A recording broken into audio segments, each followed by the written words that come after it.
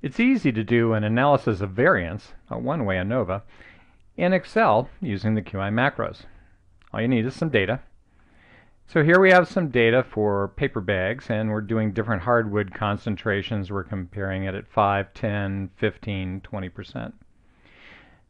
You can just simply select the data with your mouse, and then most people may or may not know that your data needs to be normal before you run an ANOVA. The QI macros stat wizard will take a look at that data and go out and do an Anderson-Darling test to determine if your data is normal or not, and then it'll actually go do the ANOVA and also add in the Levenes test so that you can tell about the variance. So in this case, it'll come back and tell you the data is normal, the variances are the same, but the means are different, which is what we wanted to know to begin with. And the QI macros will do a couple more things than Excel will possibly do. First, we interpret the p-value right here. You want to reject the null hypothesis because our p is less than 0.05, which means the means are different.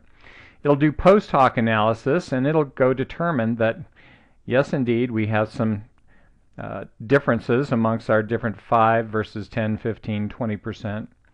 The only one where there's no interaction is 10 and 15. And if you look at the box plot, which we provide in the QI macros, you can see here that 10 and 15 are pretty close. This one has a little wider spread. This one's lower, and that one's higher.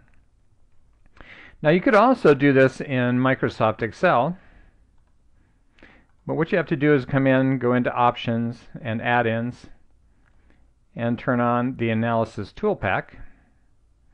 And once you do that, you can come out to Data and go to Data Analysis. And then we go up to ANOVA single factor. And here we want to select the data, so we're going to select these and tell it it's got labels in the first row. And so you have to do a lot of data selection and other things to kind of tell Excel what to do. And then when you click on that, it'll actually go do the analysis. It'll come up with a p-value using exponential notation here, and so scientific notation. So that's not really going to help us out that much. And we get none of the other information from the post-hoc text or actually a box and whisker plot. So again, in the QI macros, it's really simple. You can either go to the stat wizard or you can come down here and run an ANOVA single factor. It'll prompt you for the level of significance we're going to work on, alpha, and go ahead and calculate all of this for you. You can also, unlike Excel, you can also change the alpha value and it'll redistribute all of your numbers here.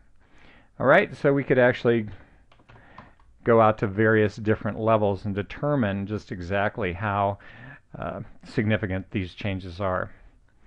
So that's the easy way to do a one-way ANOVA using the QI macros in Microsoft Excel.